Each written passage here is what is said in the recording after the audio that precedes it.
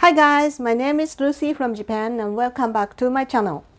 Today I'm going to share with you 6 mysteries about the most useless and worthless public organization in Japan.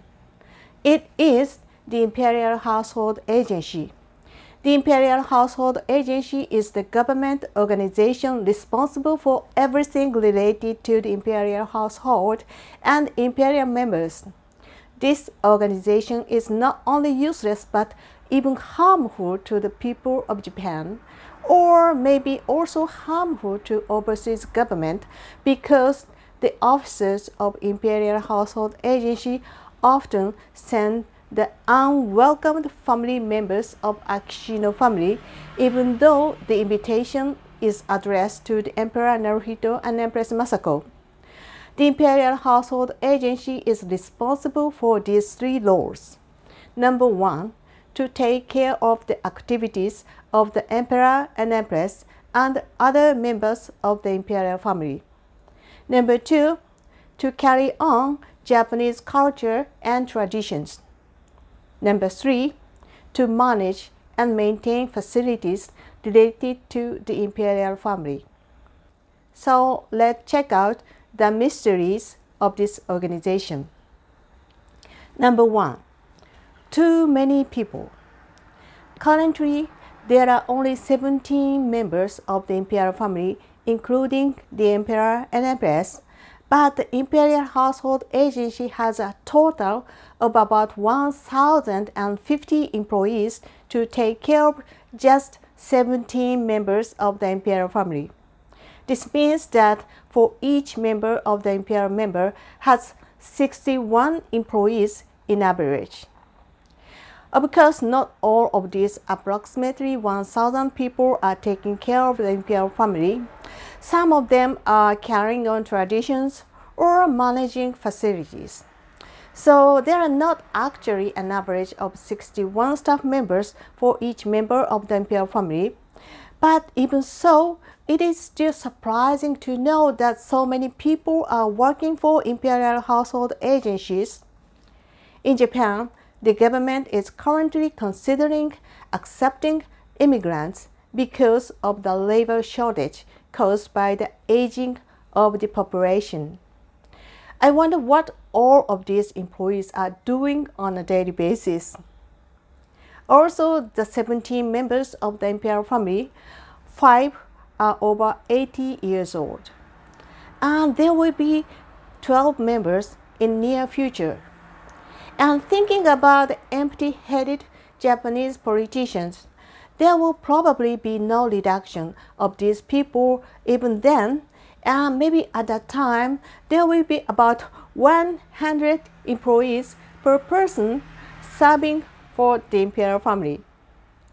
The biggest mystery is that retired Emperor Akihito and Michiko, who have no official duties, they are already retired, and they are 89 and 88 years old, still have 60 staff members and 6 doctors serving for only these 2.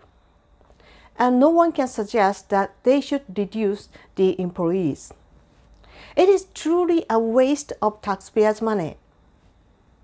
Number 2, the magic power to turn any elite into a message pigeon. Most of the senior officers of the Imperial Household Agency are elite from other government organizations who have been transferred to the Imperial Household Agency. It seems that most of these officers come from the National Police Agency or the Ministry of Foreign Affairs, because these 2 organizations have a deep relationship with the Imperial Household Agency. One is to provide security for the imperial family, and the other is to deal with overseas royal families. And most of them are University of Tokyo or Kyoto University graduates. These 2 universities are the first and second highest ranking universities in Japan, and they have the smartest brains in Japan. However, unfortunately, 2 witches of imperial members are living there. One is retired Empress Michiko, and the other is Kiko, the wife of Akishino. and these witches have magical powers and can transform any wise person into a message pigeon. The elite bureaucrats who become the message pigeons are forbidden to think by themselves, and they simply become the pigeons with no brain that carry the witch's message to the people. The only word they are allowed to say is yes sir and yes ma'am. But there is a hope for these message pigeons. If they work there for 4 or 5 years, they will be introduced to their next job, which is an easy and good paying job as reward. Number 3, all of them are sexist. The Imperial Household Agency is still sticking to the evil rule of male-only succession, which is 110 years old law. To them, the Crown Princess is a machine to produce a male heir, and if she cannot produce a boy, they deny her all other personalities and human rights. Their sexism was once pointed out by United Nations in the past. This is so scary and outdated. On the contrary, as long as a boy is produced, even by gender selection, which is unethical and prohibited by law, is welcome. This is exactly what is happening in Japan. The Imperial Household Agency values Kiko, who produced baby boy Hisahito by gender selection, more than Emperor Naruhito and Empress Masako, who have only a daughter, Princess Aiko. For the Imperial Household Agency, any personality is acceptable as long as it has male reproductive organs. Even if the produced boy was accused of plagiarism in an award-winning essay contest, and even if the boy used the back door to enter Japan's top-ranking high school using imperial privileges, the Imperial Household Agency ignores all criticism from the public and decorate Prince Hisahito with fake, beautiful stories. They believe that this sexism is a tradition and unaware that what they have done is major violation of human rights of females from a worldwide point of view. And the Japanese government, which oversees the Imperial Household Agency to promote the creation of a society where all women can shine, but it is a huge contradiction that they aim to create a society where all women can shine, but women cannot be the emperor. Number 4, building walls, not bridges.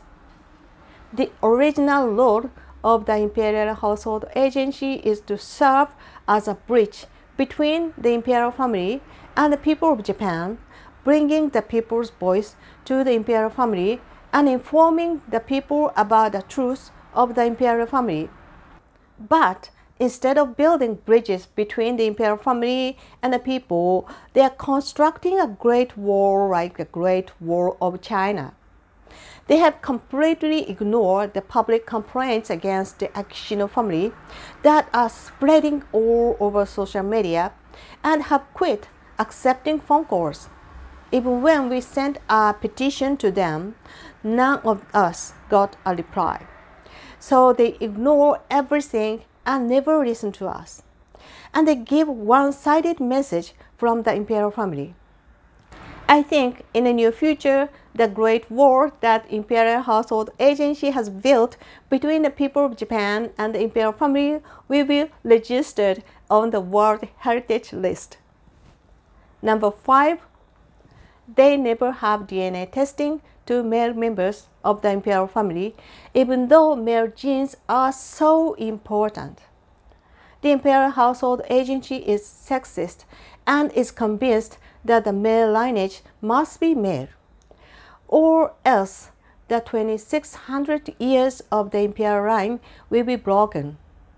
However, there are trending tweets on social media that Prince Akishino, currently number 1 in a line of succession to the throne, does not look like his father, the retired Emperor Akihito. The rumor is that Prince Akishino looked exactly like her mother, Michiko's sister's husband. He is Michiko's younger brother-in-law, so he has no biological relationship to Michiko and is a stranger biologically. And according to the comparison photos, Prince Akishino looks exactly like Michiko's brother-in-law in every way, such as facial parts, height, body structure, behavioral habits. The Imperial Household Agency must have heard these rumors, and in order to deny these disgraceful rumors, the agency must have DNA tests on Prince Akishino to prove the legitimacy of his lineage. But they are ignoring these rumors. If Akishino were the child of a man unrelated to the retired Emperor Akihito, the genes of the 2,600 years long imperial line will be cut off.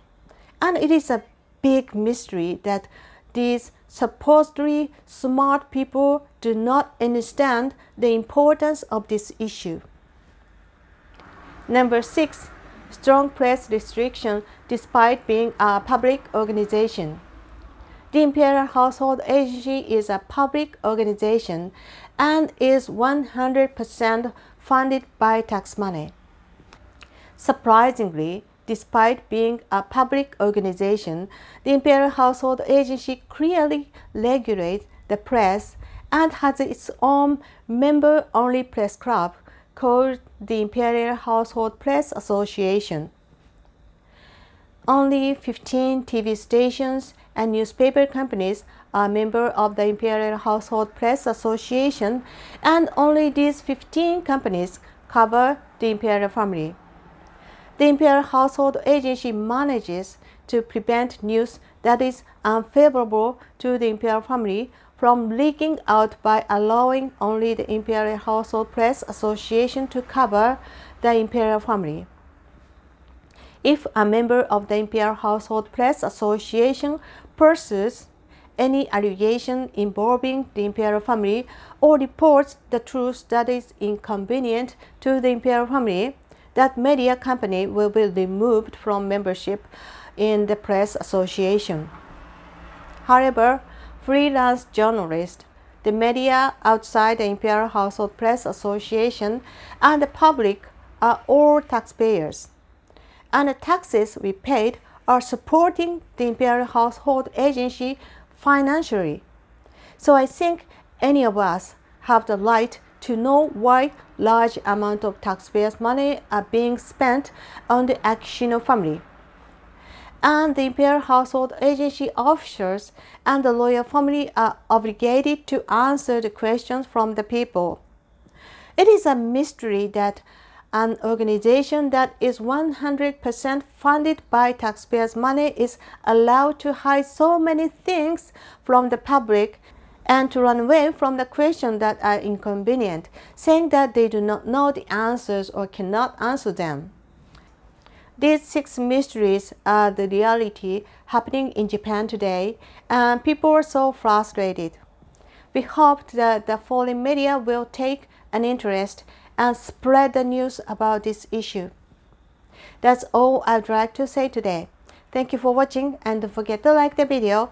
And if you want to know more truths of Japanese Imperial family, please subscribe to my channel. Thank you. Have a nice day. Bye-bye.